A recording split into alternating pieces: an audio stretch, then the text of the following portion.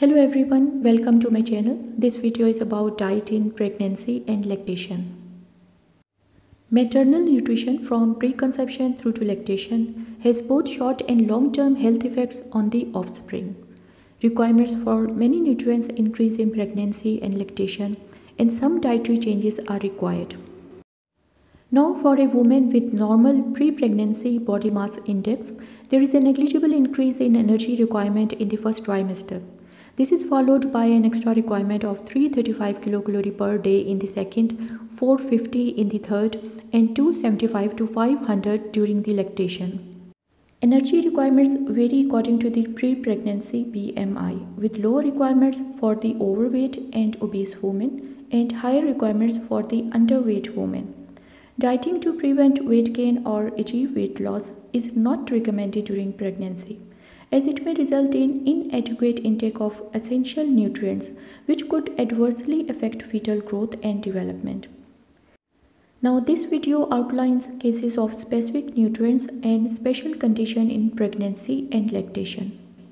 First of all, I talk about folic acid. Periconceptional folic acid supplementation has been shown to reduce first-time occurrence of the neural tube defects by up to 72% and recurrence by 68%. Critical window for increasing folate intake for prevention of neural tube defect is before the neural tube closure, which normally occur by day 28 after the conception. As it can take 3 weeks to increase serum folate towards adequacy, supplementation should commence at least 1 month before conception and continue until at least 1 month after conception, although up to 3 months is often advised.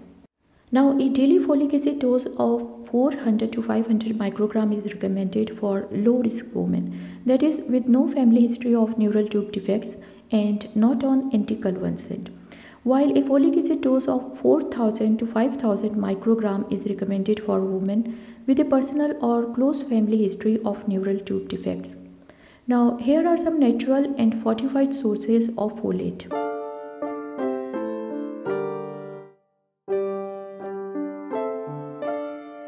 Now, next is iodine. It is required for production of thyroid hormones, which are essential for the normal fetal and infant growth and their brain development.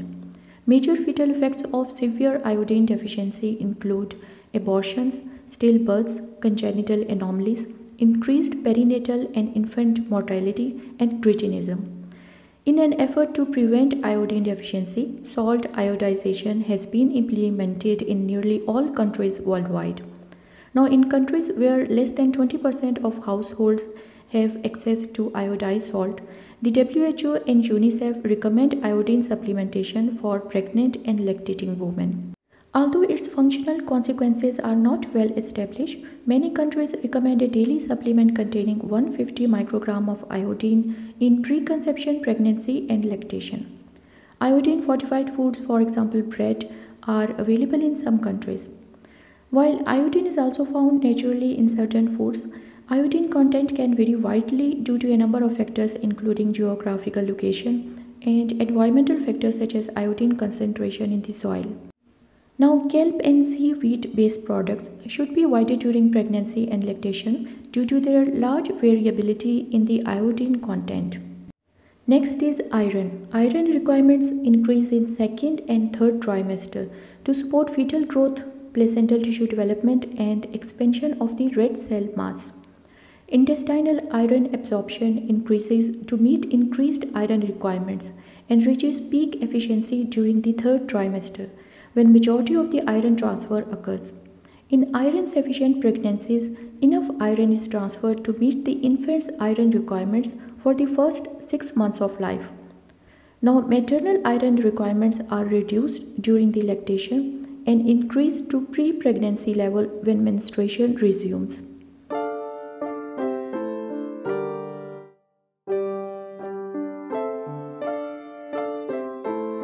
Now, heme iron from the animal source is better absorbed than the non-heme iron from the plant sources.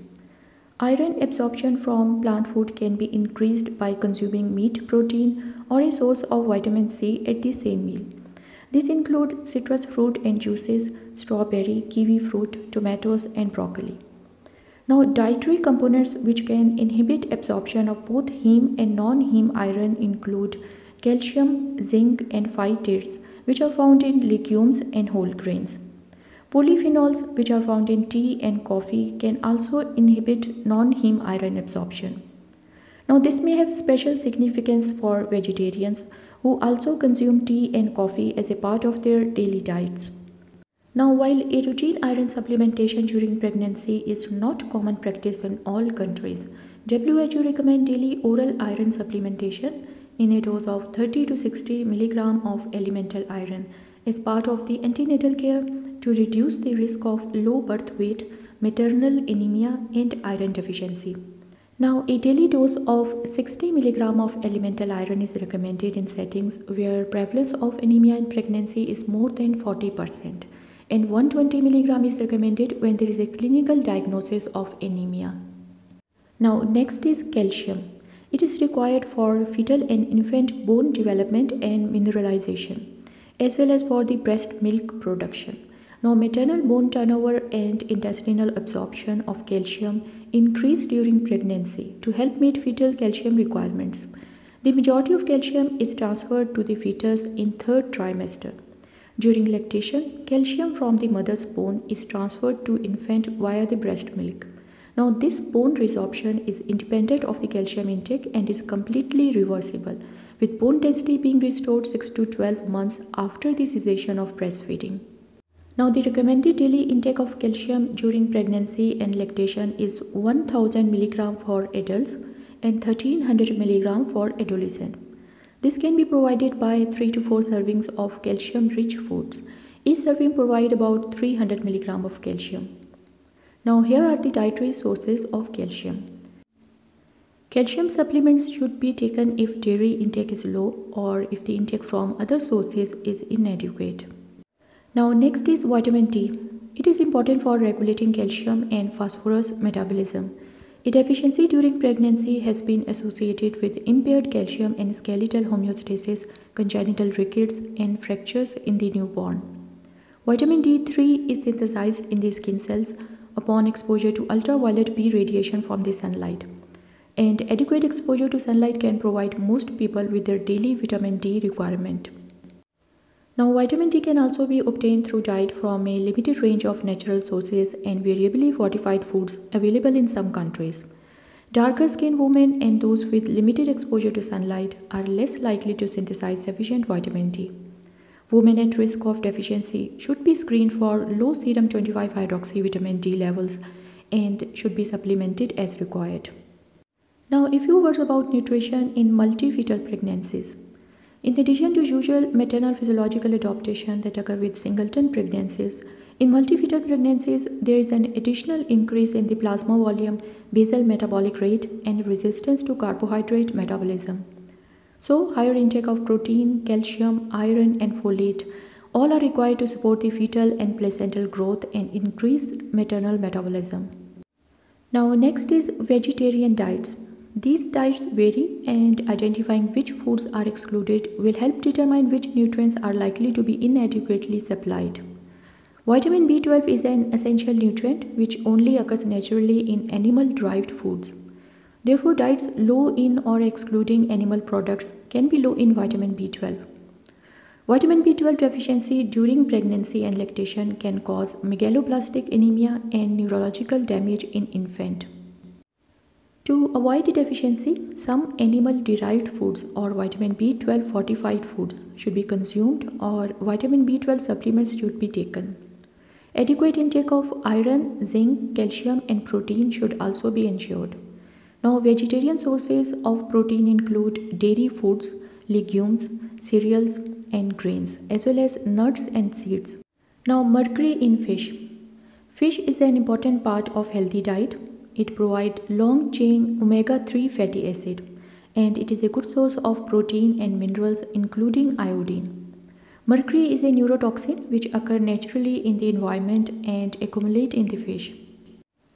Consumption of fish during pregnancy and lactation should be guided by the relevant national government endorsed recommendation, We generally advise eating 2 to 3 meals per week of fish or shellfish with low mercury levels and avoiding or limiting consumption of fish which is high in mercury, such as predatory deep sea fish.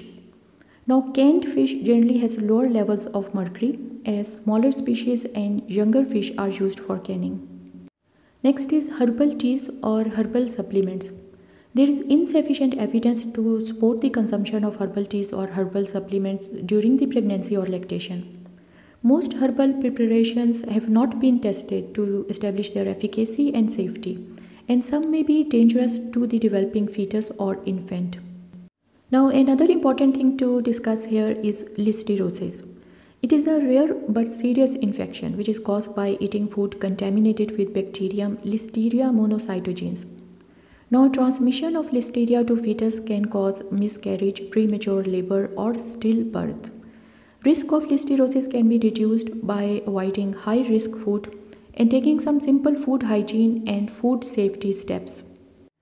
Now, for this, foods to avoid include chilled ready-to-eat foods such as cold cooked chicken, cold processed meats, pre-prepared and pre-packed cold salads, raw seafood, soft-serve ice cream, unpasteurized dairy products, patty as well as soft and semi-soft cheese. Now, next is caffeine. This includes coffee, tea and caffeine soft drinks. Some caffeine is transferred to fetus via placenta and to infant via the breast milk. A daily intake of 200 to 300 mg of caffeine equivalent to 2 to 3 cups of coffee is considered to have no adverse effect. Energy drinks are not recommended as they can contain high levels of caffeine. Okay friends, thanks for watching. Please like, share, comment and subscribe to my YouTube channel for more informative health videos.